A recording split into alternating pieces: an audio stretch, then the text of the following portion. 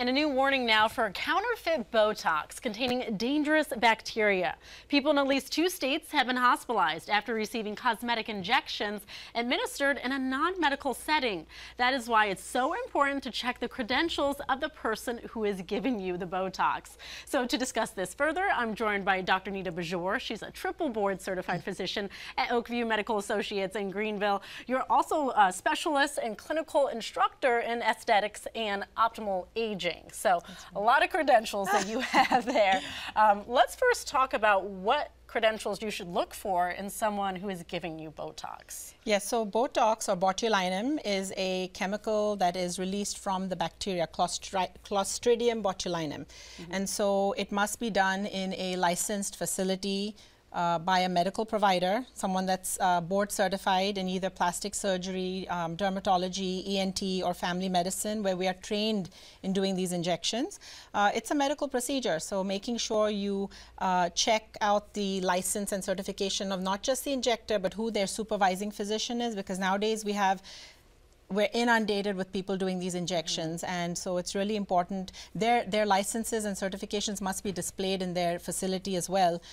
It's also important to ask about how long they've been doing this, what their experience is with this, and if it's not one of the physicians doing it, some places you can have a nurse do it or a mid-level provider, making sure that they have access to the supervising physician, because everything goes well till it goes well, but if you have a bad outcome or an emergency, that's when the physician or the emergency room has to step in. So making sure they know the chain of command there is very important. Also asking questions like, on the consent form, knowing your medical history. We take a very extensive history. If there's autoimmune disease, lupus, rheumatoid arthritis, these injections have to be practiced within safety guidelines, because if you over-inject or inject into the wrong muscle, that can be very detrimental. There have been cases where, as you said, there's been respiratory paralysis, the lid drop, vocal cord paralysis. So they're medical procedures, and so it's really important for our community to make sure that you ask the right questions.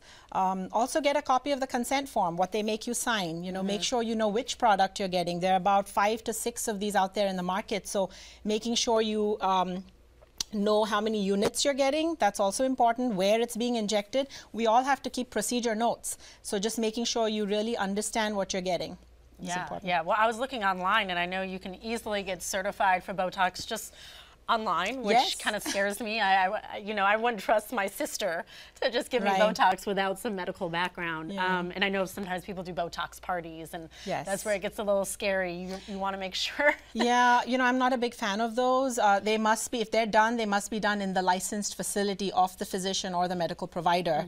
And active licenses, making sure that the injector supervising physician has some experience in aesthetics, has injected patients themselves. That's very important. So. And let's talk about the type of Botox. You said there's different options. I know you have your colleague here who's willing to demonstrate what it's like to get Botox.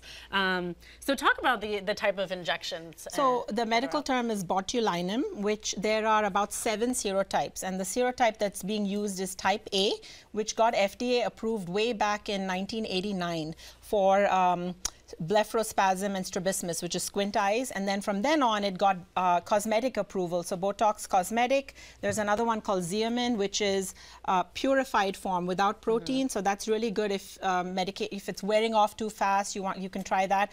There's a whole host of varieties, but they're very smooth if done correctly in the appropriate setting with good precautions. You see, I'm wearing gloves. You want to make sure that you really cleanse the face well. And I've already prepped her skin, so I'll just show you a little bit. You want to make sure that you clean really well.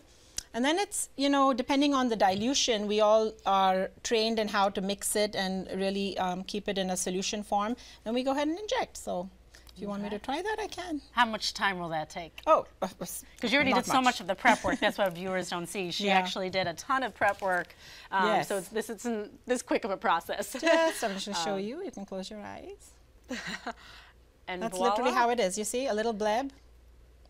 And like that. Dr. Bijoor, how many of these have you done? Oh, I've done thousands of procedures. So yeah, that and is I've a done it question since you want to 2008. ask, right? So I've done you it don't for a want to long be time. the first test subject. Yes, no, I've done it since to get the 2008. Botox. That's over 16 years. 16 years Yeah. and over 1,000 Yes, Botox lots of procedures. So yes. that is what you want to look for. Make sure to ask the professional who has given you Botox, their experience, Yes. credentials, how many times they've done it.